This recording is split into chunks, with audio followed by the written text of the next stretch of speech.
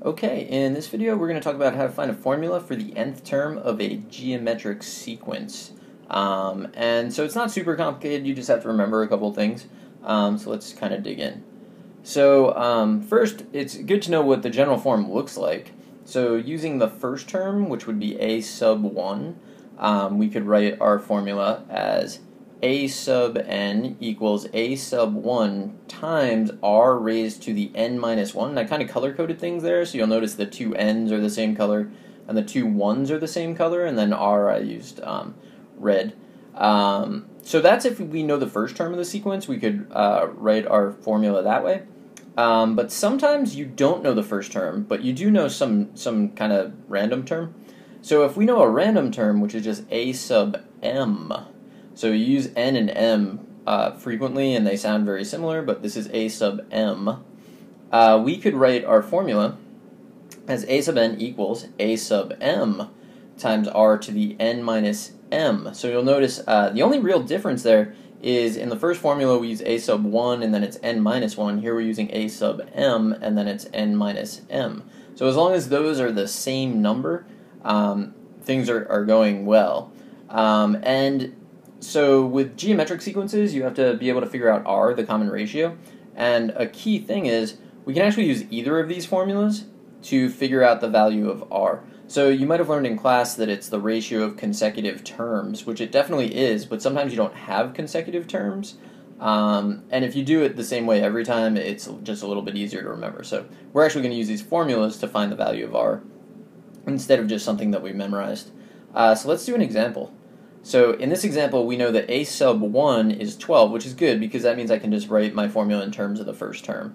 And a sub 2 is equal to 8. So what I'm going to do to begin with is I'm just going to plug into the formula. So I know, and I'm actually going to write out the formula here. So a sub n should be a sub 1 times r to the n minus 1. And now I'm going to plug in what I know. So I know a sub 1 is 12. So that means a sub n is actually 12 times r to the n minus 1. And now what I want to do is I want to figure out the value of r. So I know one other thing. The other thing I know is that a sub 2 is equal to 8.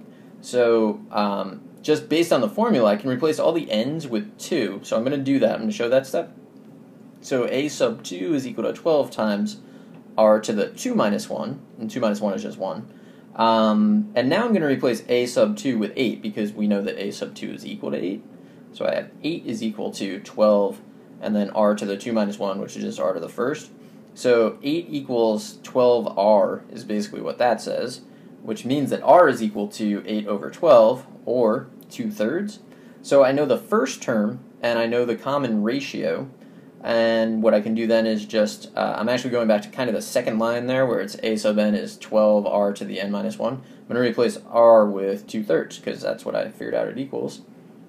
So I get 12 2/3 to the n minus 1, and that's my formula. So it's really not that bad. You do have to remember what the general formula looks like, but if you can remember that, then you can pretty much solve the problem without any issues. Let's do another example where we don't have the first term and we don't have consecutive terms. So this one's potentially much harder, but it's actually not harder at all. So we are told that a sub 6 is 1,458, a sub 10 is 118,098, and for the purposes of the problem, we're going to say r is greater than 0, and I'll explain why later on, but we just have this restriction that r has to be greater than 0.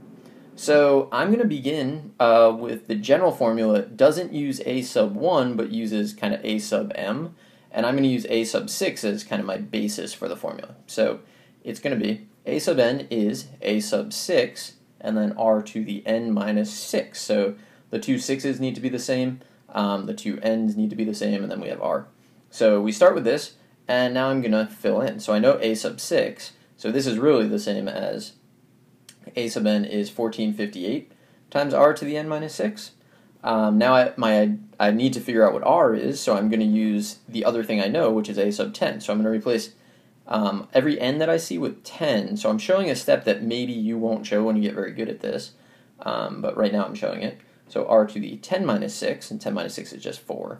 I'm going to now replace a sub 10 with what it equals, which is 118,098. So I have 118,098 equals 1458 r to the fourth.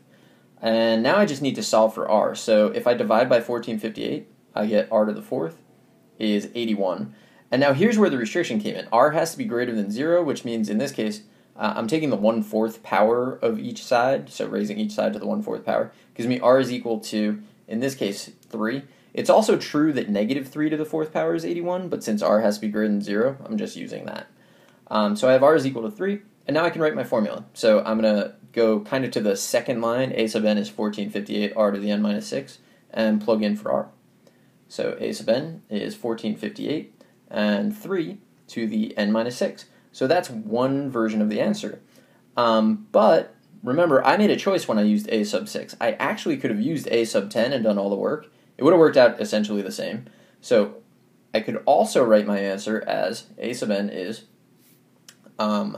a sub 10, which is 118,098, and then 3 to the n minus 10. So since I use a sub 10 as my coefficient, I then have to use n minus 10.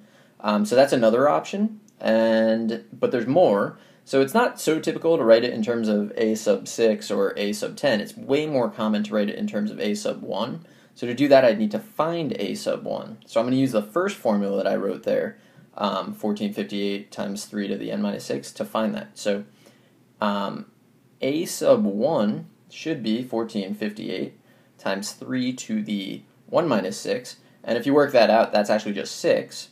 And now I know a sub 1 is 6, so I can rewrite my formula again and get a sub n is 6 times 3 to the n minus 1. So any of those three is valid. I think the last one is probably way more common. But I just hope this video was helpful, and good luck.